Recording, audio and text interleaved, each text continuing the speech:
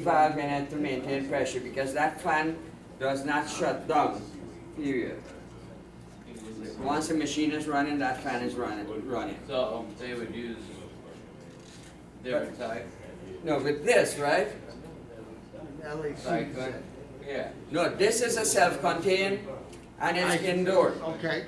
But what happens, the reason they have a fan cycle control is just a pressure switch for these. And you will find them in most machines, regardless of the manufacturer. Because what happens, it is very important that you maintain a certain head pressure for ice making operation, both in the ice making phase and in the harvesting. So when the ice is frozen on the evaporator, the head pressure will... The head pressure will be high enough to give you the hot gas that's hot enough to release it. So even during normal operation, the fan here, the condenser fan will cycle on and off to maintain, at least for our 404 system.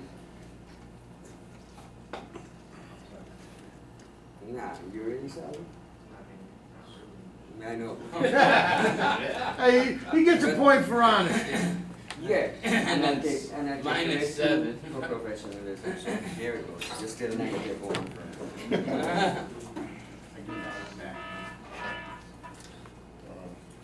What the fuck really going on in this class?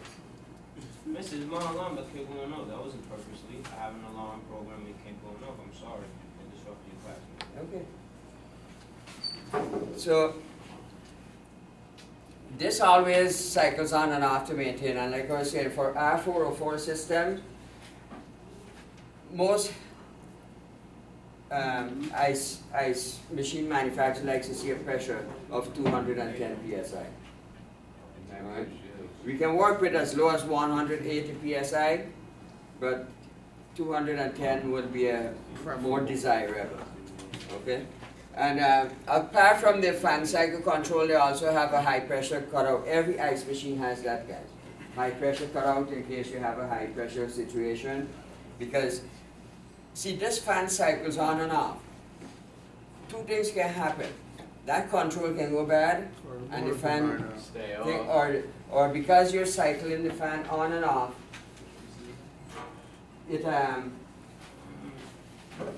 it really works twice as hard as regular fan or a fan that goes non-stop. Okay, because every time you cycle that, you're pulling LRA, you're exposing this fan to excessive heat. Yeah. Okay, and excessive torque. Excessive torque tends to bend the windings inside these motors. And put stress on everything. And put stress on everything else. Yeah. I've actually seen the fan blade flew right off of one of these. Because of the stop start, the fan blade just decided to pop right off. So it'll be better to monitor. I've seen them where the hub just breaks off the fan. Yeah. The hub yes, stays the on hub, the shaft. the hub stays on the shaft, and the blades itself Yeah, that happened to me at the beverage. tear right off. Yeah, that happens. Messed up the coil a little bit.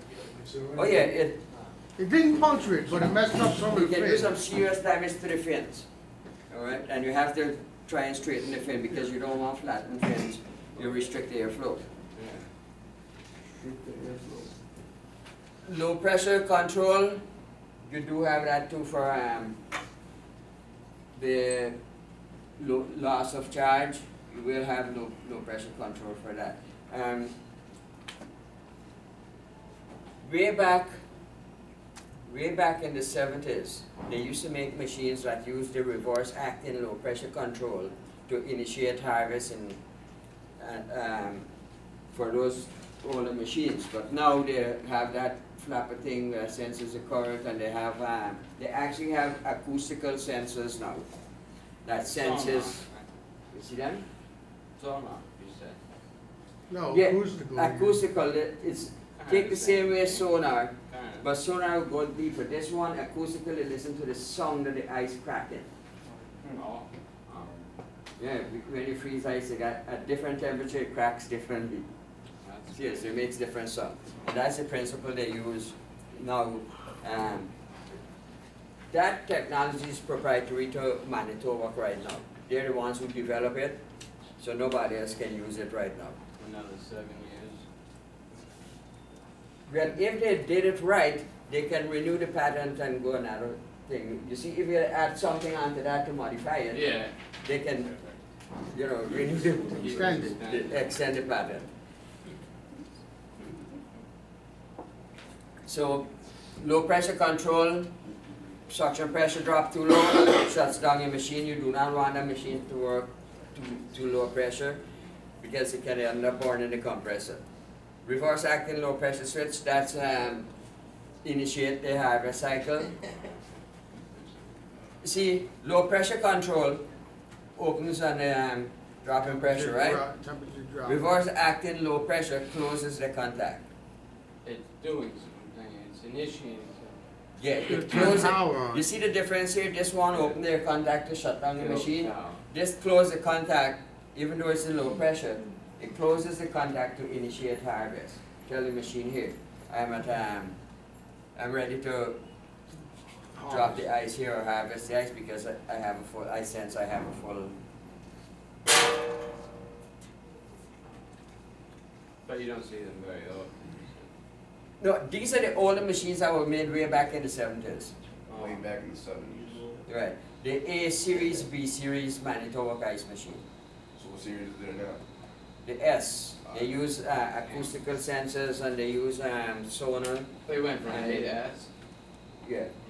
A lot of items. No, they did not they had A, B, E models, Oh, okay.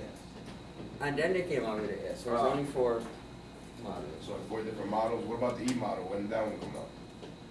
That probably came out in the 80s. And since then they've kind of developed from that, and every couple of months they improve on one model and just put a number or something at the end, and you know, so they can keep their patents. So is the S model the best model out right now?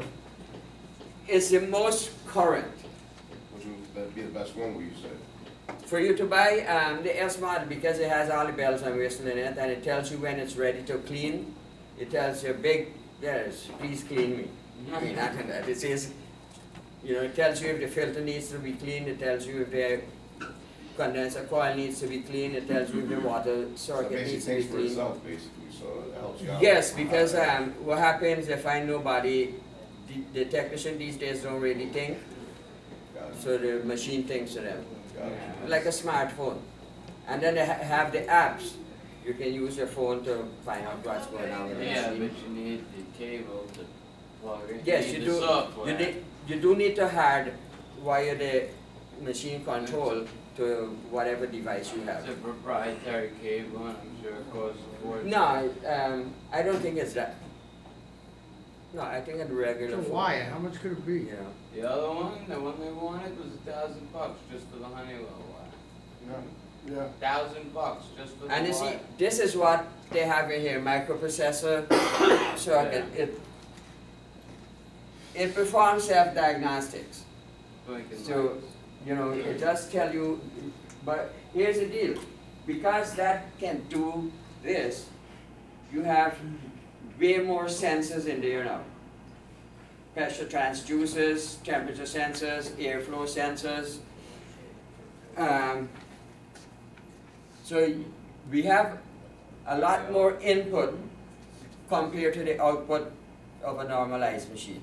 Because the output, regardless what is the age of the machine, output basically stay the same. It is an ice maker. We make an ice. We make ice, we harvest it. So the cycle stays the same. But all your input now, because it's self-diagnostics, all these input, they have increased inputs now. So you have to know how to measure those PTCs, NTC, pressure transducers. You have to know their resistance rating at what temperature.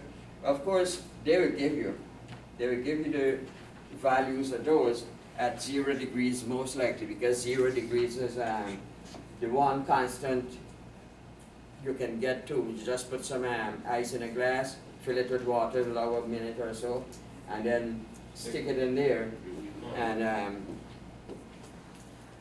you can read off the resistance. And if you get the right resistance, then you know know where to begin to troubleshoot. But how do you get 0 degrees out of ice and water? Usually Ice, that's not 0, I mean 32. 32 degrees. 0 degrees centigrade. Okay, I was just saying, ice and water is not gonna be Freezing point. good way to calibrate your thermometer, but. Yes.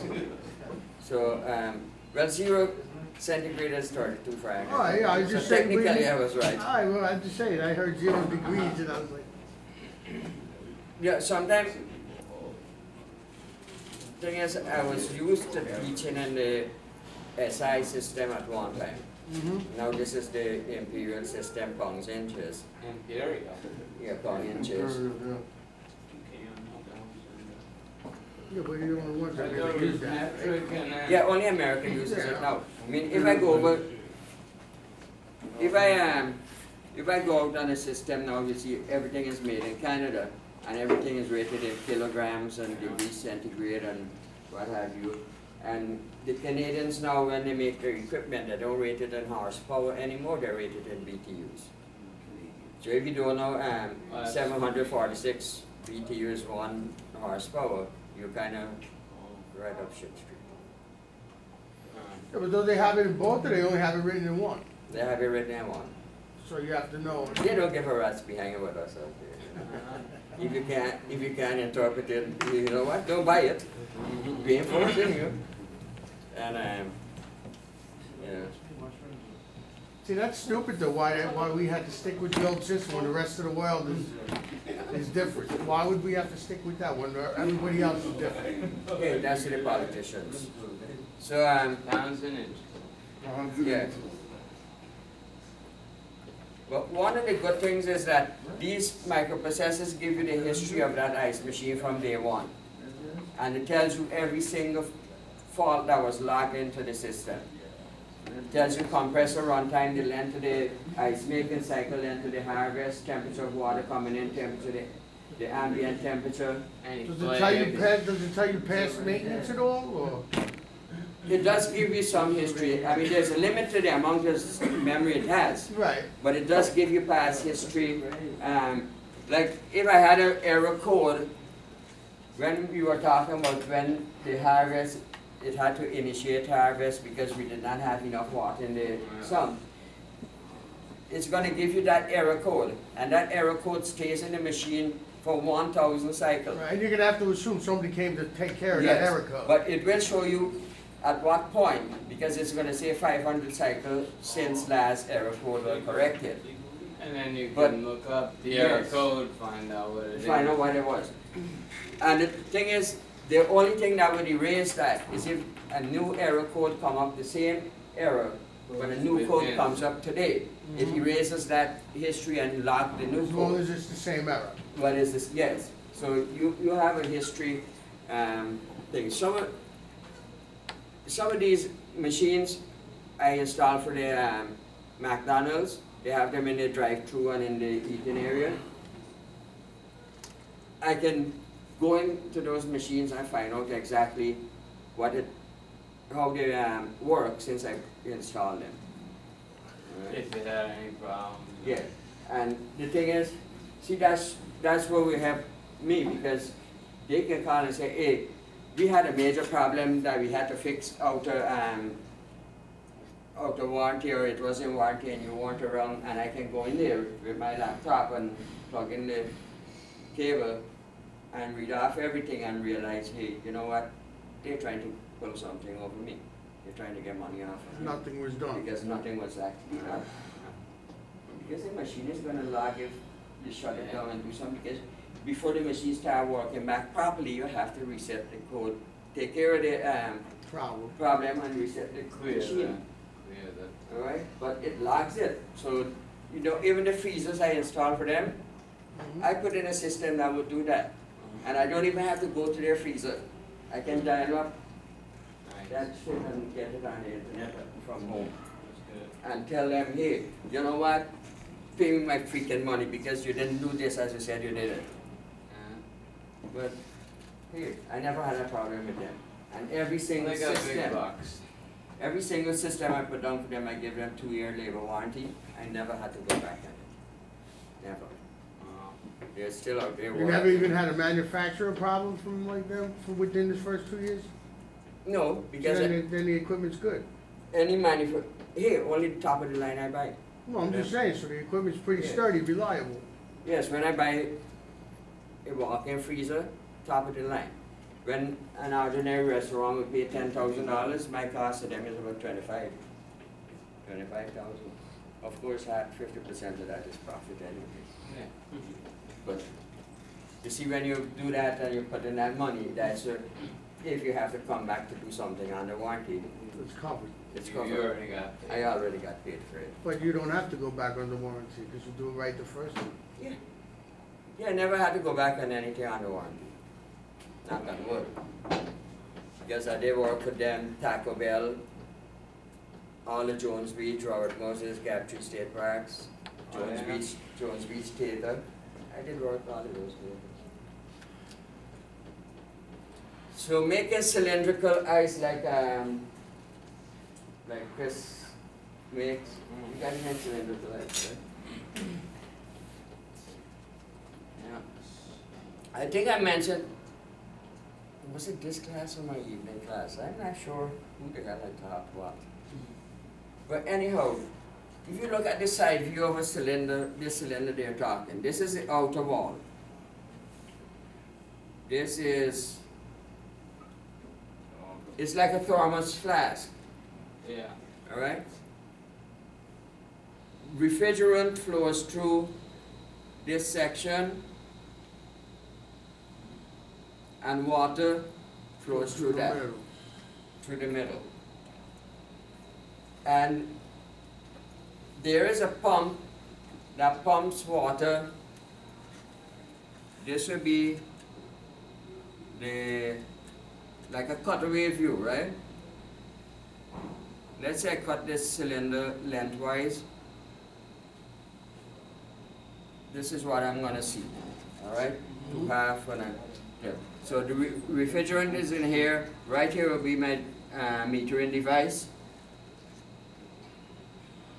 And I'll bring in water that way.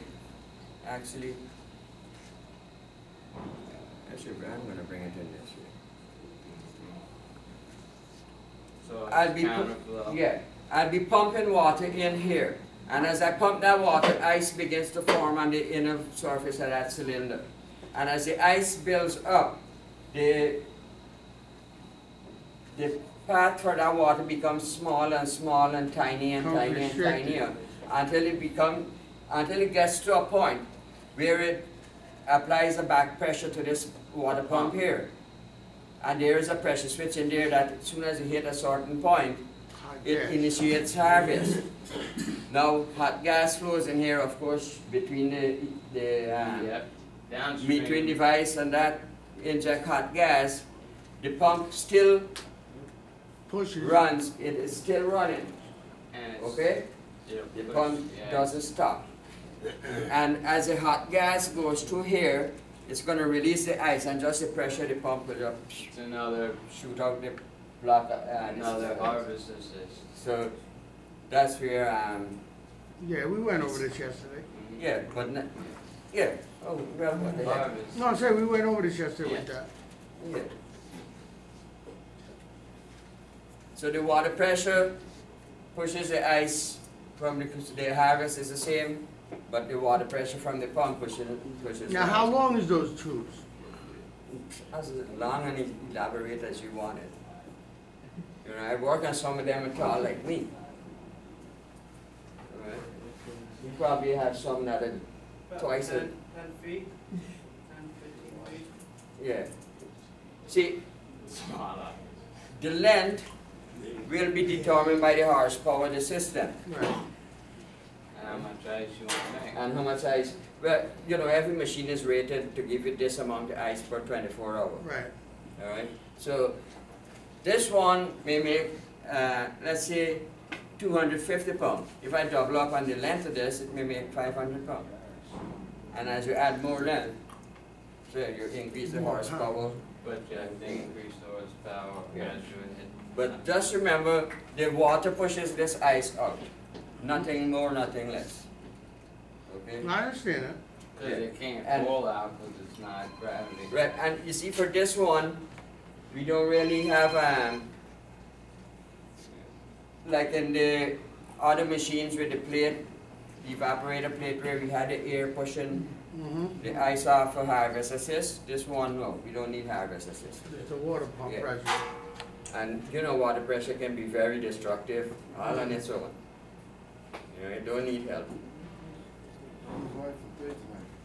Yeah. Why did I have to go try draw something when this is a perfect That's the mistake? same thing you said yesterday. So that's how it look like. That looks better than mine.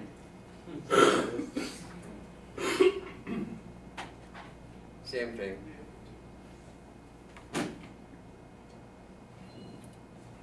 I hope they show when the ice get pushed out. Yep. See? Mm-hmm. And Wow, that's- there are some machines that has a motor here with a cutter head. It can cut this at predetermined length, or it can crush this and make flake ice or crushed ice, as we want to call it. And you can switch. There are some guys who they have two bins side by side with a diverter. You set it to make the cylindrical pieces of ice, and it fills this bin, and when this bin is filled, it switches over and Crush makes the crush ice. All automatic. There's a switch you can set for both, and it does it when the bin is filled with this type of ice, switches over and do the other one. And of course, the pressure at which harvest is initiated here is set by the manufacturer. We don't really determine that. Whatever the manufacturer says, it is. That's. I like this thing there. Yeah. And if you buy ice at some beer distributor, you will actually see this little hole Mm-hmm. in the little cylinder of ice. And those ice is about 1 inch. That could be adjusted too. Huh? You can adjust that too. You want the hole bigger or smaller? Yeah, well, that will be adjusted by adjusting the pressure on the pump where the pump Yeah. initiates harvest. So if you adjust it to a higher pressure, this hole will be bigger. All right, and if you adjust it really low, this hole will Small. practically be closed. But who's ever think of these damn things, really?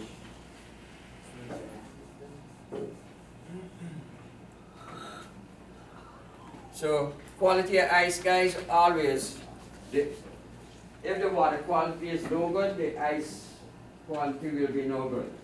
If you have absolutely good quality water, you will get good quality ice.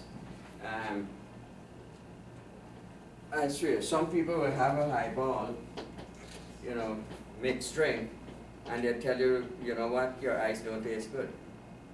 Those are expert drinkers, by the way. Not people like me. So,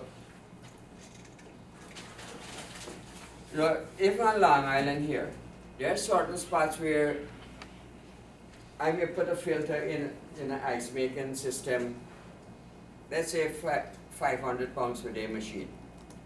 And I may have that machine in ice lift. And I may go like, let's say we go in Huntington. Same machine, same size of filter, same type of filter element. In ice lift, I have to change that filter every 3 months. In Huntington, I have to change it every 3 weeks. So depending on the water condition. So it depends on water quality. And That's crazy. that's a true, Fact.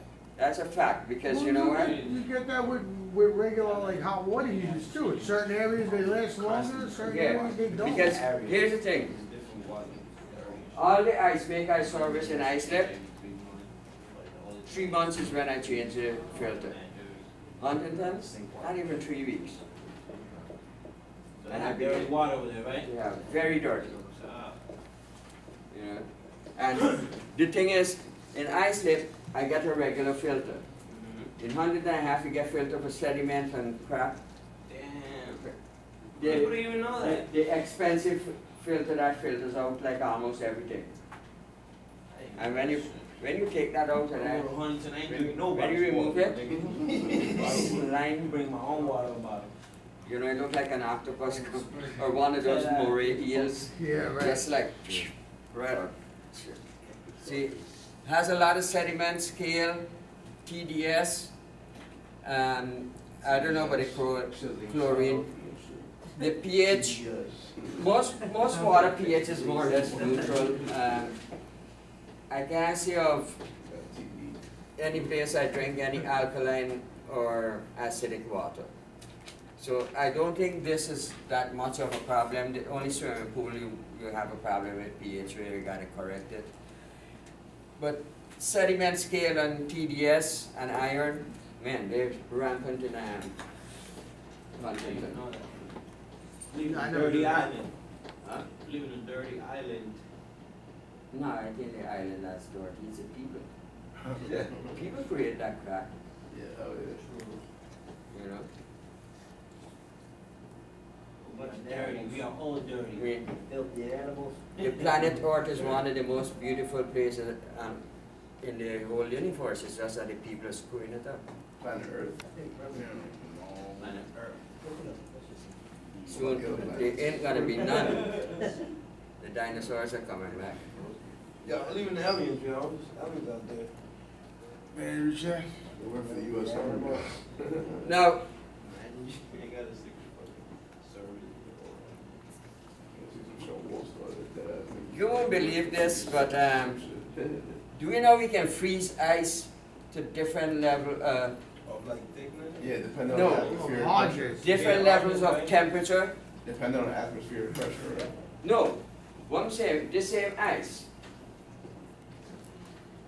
Ice is formed at 32 degrees Fahrenheit, right? Do you know I can take that same ice and instead of harvesting that ice at 32 degrees, I can harvest it instead at 0 degrees.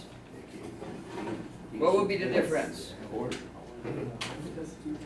If I harvest at 32, They use more BTUs. number one, yes, we use more BTUs. You gotta take out more BTUs. Well, you're lowering the temperature of it, so it's Okay. You're changing, you know, as you change state, that's where the real BTU is. it's like superheated steam, but with ice. But okay, here's the Sorry, Mr. here's the thing. If you guys, let's say you have a get together this weekend, and you go by the beer distributor or beverage distributor. I shouldn't be talking beers in this class, right? You taste them. Yeah. Or you go to 7-Eleven and you buy, let's say you buy 4 bags of ice, and you put it in your cooler, and you put the drinks in there. You would like that ice to last the whole period of time that you have your guests there. Sure.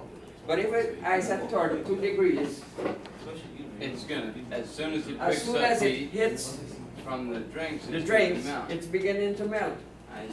But if I freeze the ice down to 0 degrees, it's going to last longer. It may last up to the next day. Because the Alright. BTUs is pulling off the drinks won't be But enough to raise it. Here is the deal though. It does not take that much energy to bring ice from 0 degrees, from 32 degrees to Only 0. half a BTU per pound. Yes, 16 Yeah. BTUs. So Yeah, it's half a ice BTU with- per per pound, pound. you know, and in the scheme of things, that ain't that much a BTU because your ice will last longer. And if you're selling ice as your business, and people eventually find out, you know, when we buy ice from this guy, we do not have to go in the middle of the party and pick up more ice. It lasts, and then the next day we still have a hangover drink. You know? No, it's, Yeah, best thing for hangover is take a drink of the same thing you had the day before. there you go. That don't work for me. No, that does not work for me. He's tried it though. It works with most people. So, you know, you will get a reputation for selling better ice. That's the quality, your ice quality is up there. It's harder, your ice is harder. The way you do that is by cleaning the ice machines and pure water. You clean the ice machine and then your water, you know, the better the quality of the water, the better the quality of the ice. Thing is, the more impurities ice has, the faster it will melt at a lower temperature than freezing. It melts below freezing. It's like salt in the road during a snowstorm. You know, the solid road is 28 degrees, just finished snowing, but the snow is still melting. It is melting 4 degrees below freezing point. That's because of the amount of impurities you put on the ice. The more impurities you have, the lower the temperature at which it will melt, and the faster it will melt. So the purity ice, the longer it'll last? Yeah, the purer the ice, the longer it lasts. You want to see it melt? Put some salt in it. Yeah, it's going to melt, or some sand. And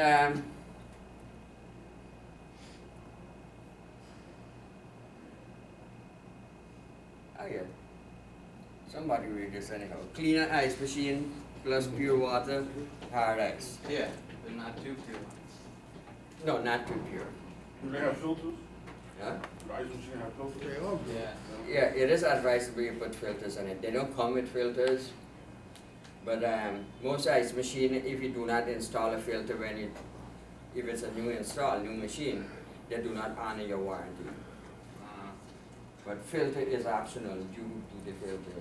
You pay for Yep. And by the way, the filters that they recommend 3 10-inch filters. And each manufacturer has their own filter system.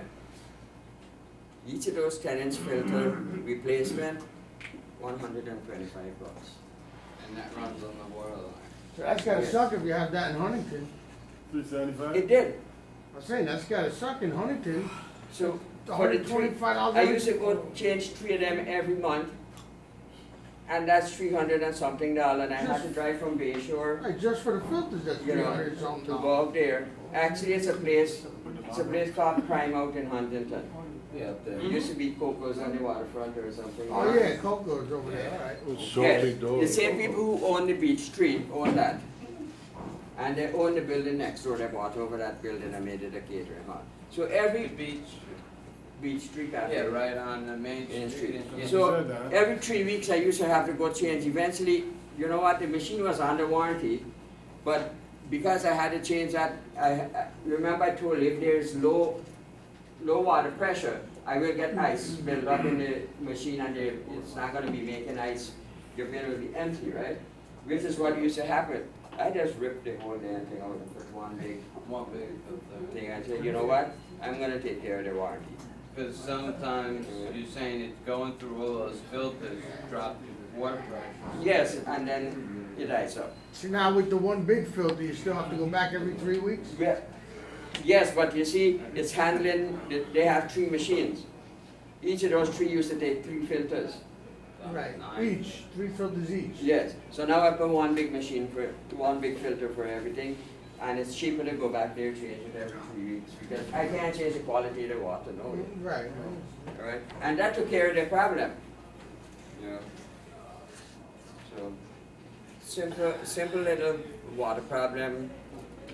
You know. Now, what are you using, the charcoal filters? No, we had Brentwood faucet people ordering some special filter that can take care of all the problems they have out there.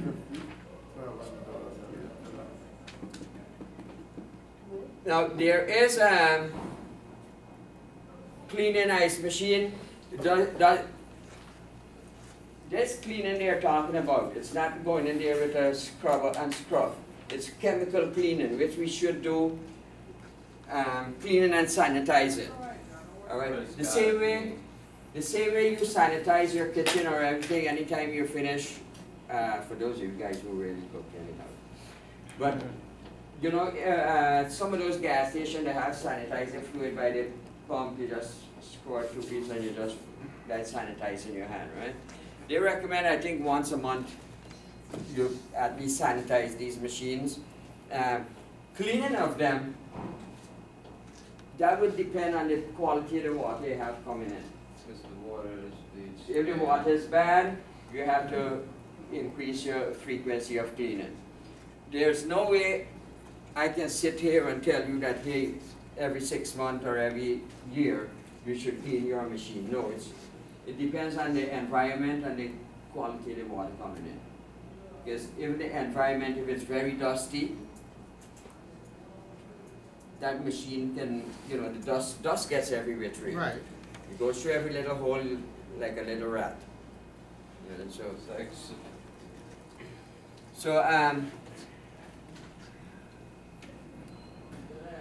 we do have scale that we're formed because you always, and no matter where you're going to work, water has some kind of calcium in it.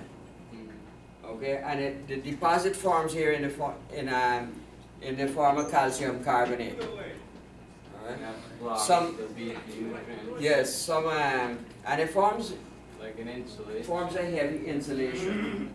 Okay, and in some cases it blocks some of those cells from getting enough water. So you're only forming like odd pieces of ice. You're not doing full production. So your production will be reduced. So, oh, did I just speak about dust?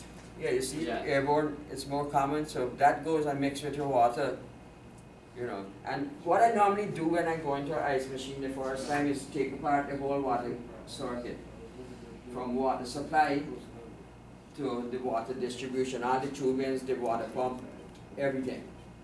And put them in a sink, wash them out with warm soapy water, and then do a thorough rinsing. Then I clean the machine out.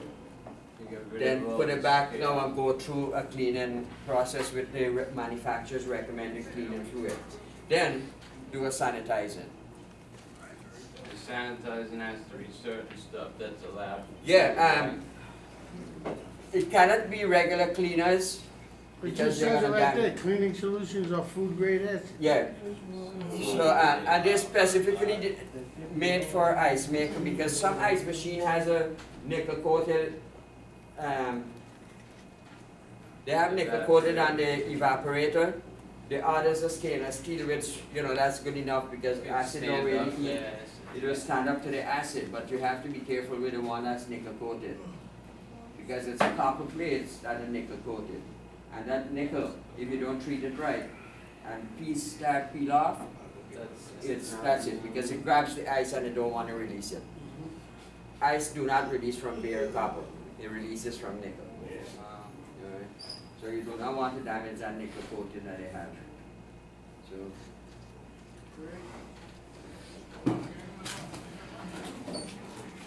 Yep, go for it, guys.